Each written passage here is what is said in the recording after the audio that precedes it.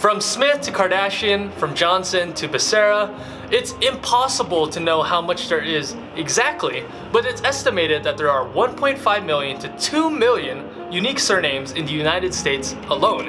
In Korea, however, we do know exactly how much. In 2015, there were 286 surnames used in Korea. And I don't know about you guys, but in a country of 51 million people, that doesn't seem like a lot of variety. In fact, Korea seems to be dominated by the big three. No, not that big three. These big three. Kim, Hee, Pak.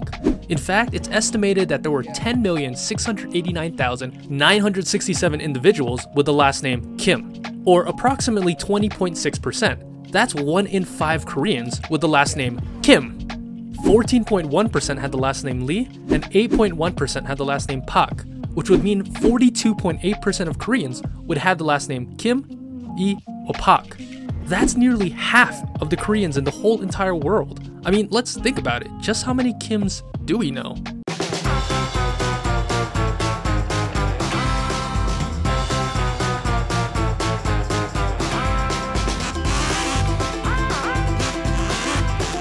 The rest of the top 10 are Che, Jang, Kang, Jo, Yoon, Jang, and Im. If we compare that to the United States, the number one last name is Smith, with 2.4 million people, or 0.73% of the population. That's hot. Combining the top 3 last names, Smith, Johnson, and Williams, that would only be 1.6% of the US population. For a name to be held by 1/5 of the population, that's pretty insane to think about. So how exactly did it get this way? Why does everyone in Korea have the same last names? Are all Kims related?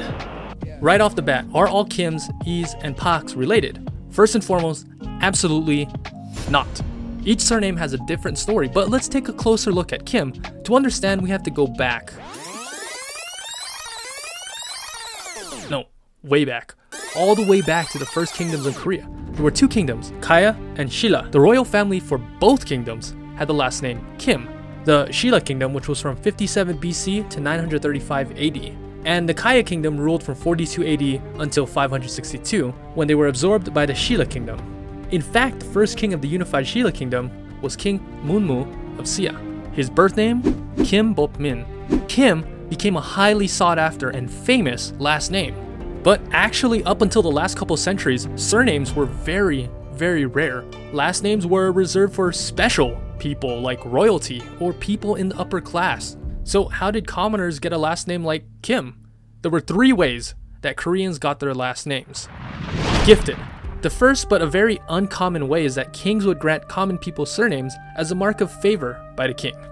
Sometimes the king would award someone a surname. In traditional times, only the elite had surnames.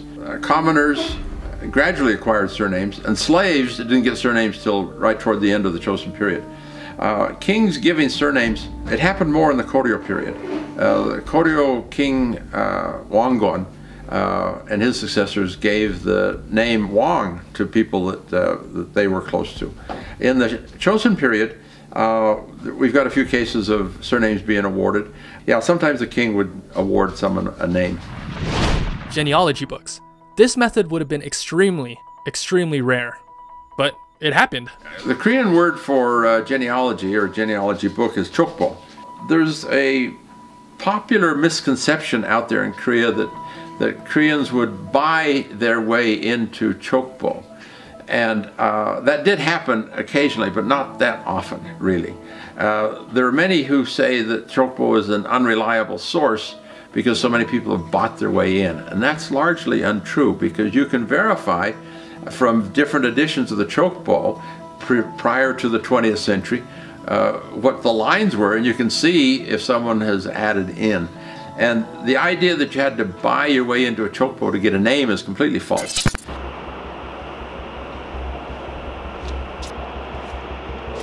You got the stuff?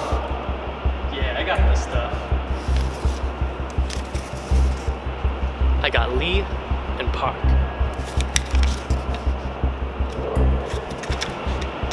Hey, what's your problem, man? I don't want this. Well, what do you want?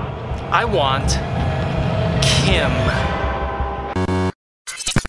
The census.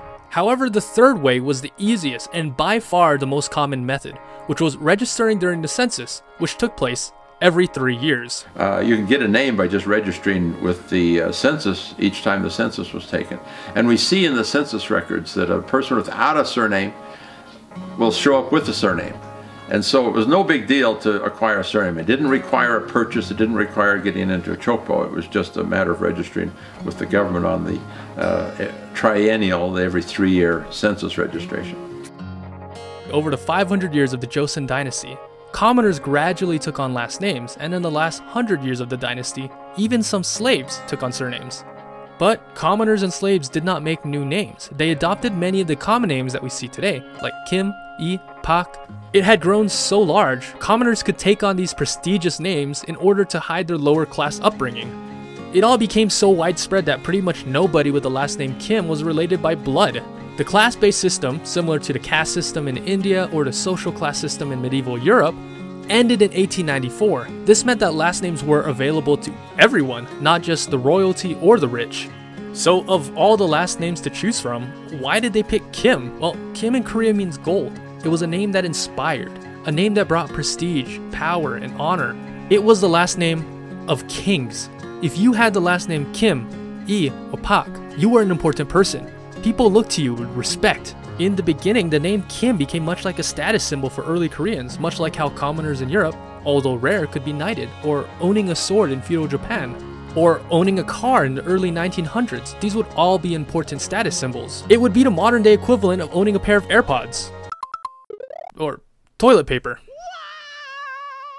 And later in the early 1900s, during the Japanese occupation, pretty much everyone had to pick up a last name. 55% of the people ended up with the last names Kim, Lee, Park, Che, and Chung. And 7 more popular last names, Jo, Kang, Yoon, Im, Chang, Shin, and Yu, brings the total to 70% of the population. 12 surnames that are all very common. This is unlike any other country in the world. The fact that there are so many Kims, so many E's, so many Pak in Korea, I've been arguing lately this is one of the signs of Korean historic stability and peace. The idea is that in Korea you have this great concentration of names, and Koreans don't realize this is unusual.